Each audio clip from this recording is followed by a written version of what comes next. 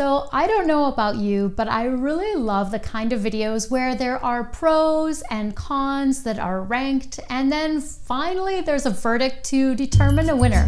In this case, we are ranking the pros and cons of selling on Etsy. We are going to dive deep into the pros and cons of selling on Etsy, and of course, whether or not selling on Etsy is even worth it at all. If you're new to making money online, or you want to work from home and you have no experience, should you even waste your time trying to sell on Etsy? Or should you just give up now? And of course, if you're already selling on Etsy and maybe going through a slump, should you quit? Will Etsy win or will Etsy lose? The results may surprise you, so definitely stay tuned. So before we dive in, please feel free to chime in whether you think Etsy should win or lose this competition. And then of course, we can see if our predictions align by the end of the video. Now, no skipping to the end to find out the winner. That just takes all the fun right out of it. Now let's start with the pros of selling on Etsy. I mean, who doesn't want to hear the good news first? Well, of course, as you probably know, Etsy is a huge marketplace for handmade, vintage, and craft supply sellers, and Etsy has spent many years establishing a base of trust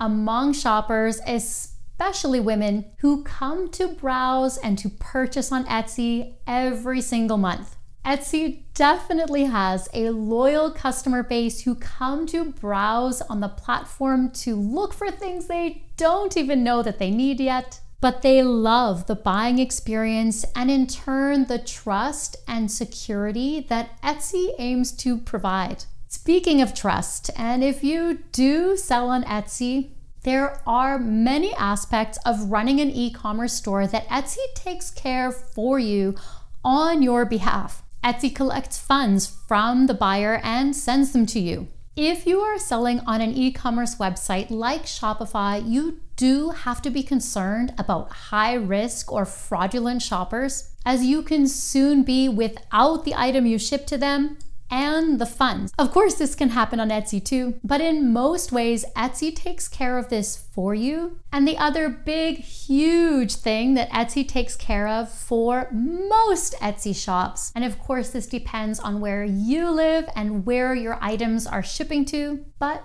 in many cases, Etsy takes care of collecting and remitting sales tax on your behalf. So for example, if the customer is in California, Etsy collects and remits California sales tax to the California tax authorities. Now, of course, like everything, there are always a few exceptions, so do your due diligence depending on where you live and where you plan to sell to. Now, whether you've noticed or not, we are on to the third pro about selling on Etsy. And that is that Etsy has many stylistic features built into it so you don't have to think about it. Let's say, for example, you want to run a sale for one single day on your Etsy shop. Then you simply go into your shop manager, then into marketing, then you click on sales and discounts, and you can add a discount or a temporary sale pretty easily. On many other e-commerce platforms,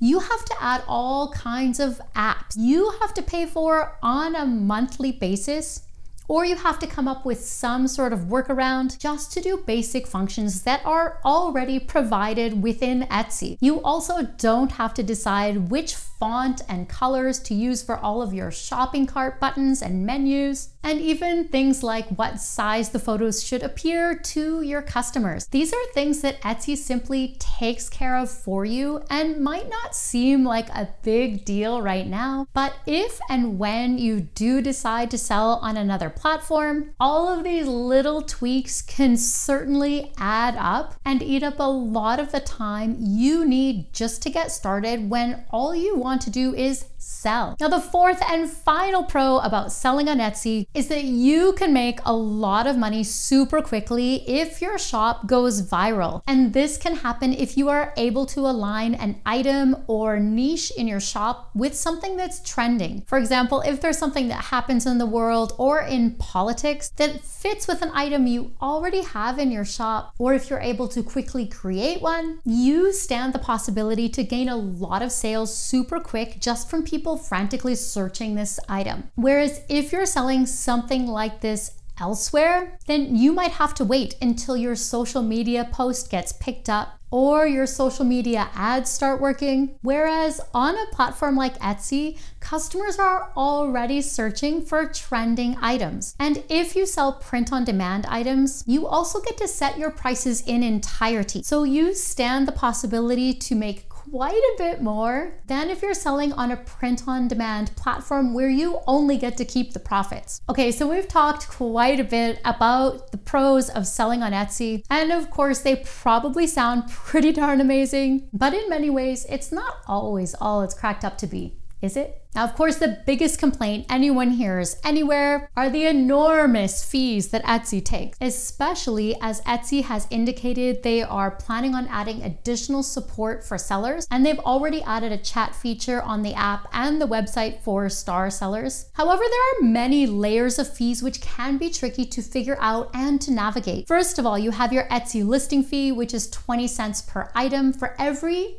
listing you add to the platform. And again, your shop is charged this fee every time a single item sells from a listing. So even though it's a small flat fee, because it's only good for a few months unless your item sells, you have to pay that fee again, even though you've never even sold the item. However, the other fees on Etsy are a percentage. So even if you raise your prices, then the fee to Etsy is also higher as well. There are two additional fees, and one is a transaction fee of 6.5%. The other fee is a processing fee of 3% plus 25 cents US.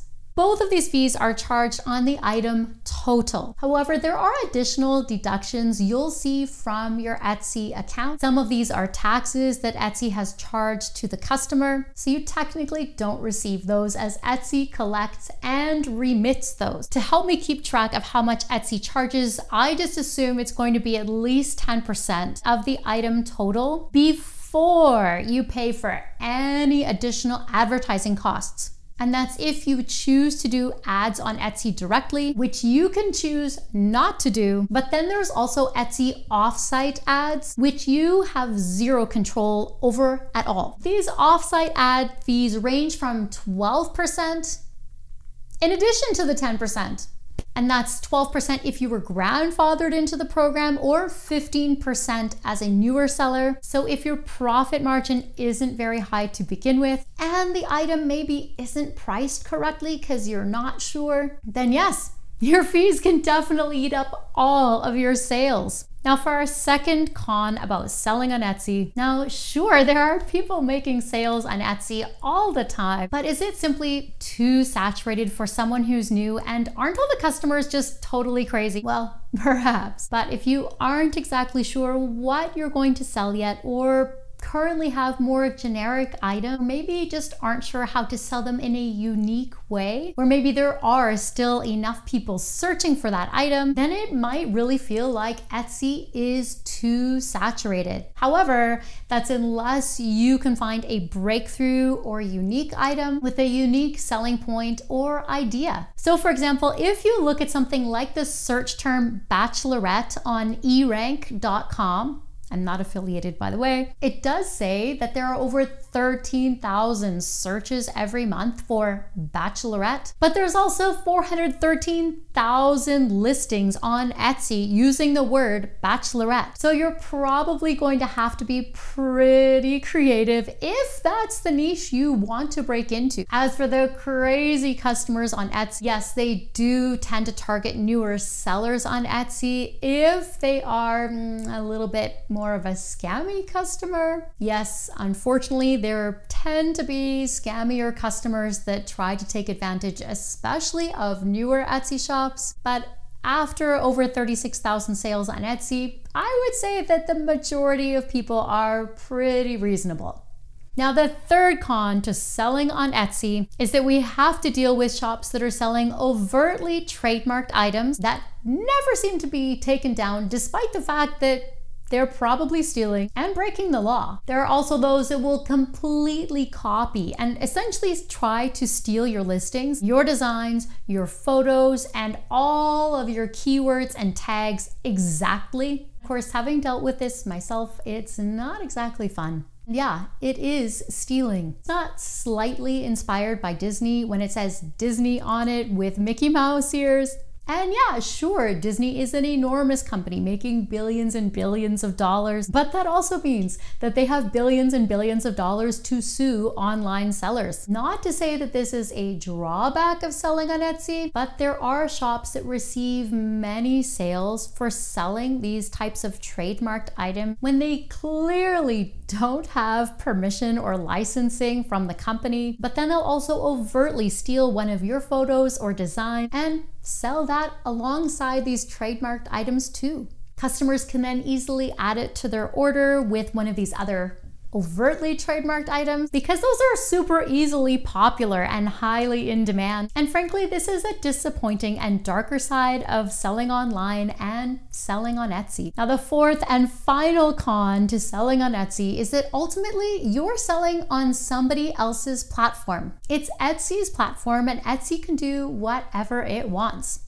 whenever it wants. Essentially, your shop and your livelihood are at the whim of Etsy. If Etsy receives too many cases or poor reviews for your shop, legitimate or not, they can simply hang on to your funds until they choose to release them, making it super difficult and hard for you to continue to pay for the items you are sending out that you need to ship to your customers that are still purchasing. Tomorrow, Etsy might decide that the photos in your shop are no longer the correct size and not show them to customers anymore. Etsy can do whatever it wants. Truthfully, Etsy can do anything it wants. And like some other YouTubers have said, Etsy could be compared to a bad or demanding boyfriend. You are basically a slave to try to do what Etsy wants, if you want to look at it that way. Whether that's updating your keywords, adding videos, or even if Etsy gives preference to shops that get customers to come shop on Etsy from social media websites, or even if you feel like you need to sell your items for less and less and less until you feel like you're not even making money anymore, well,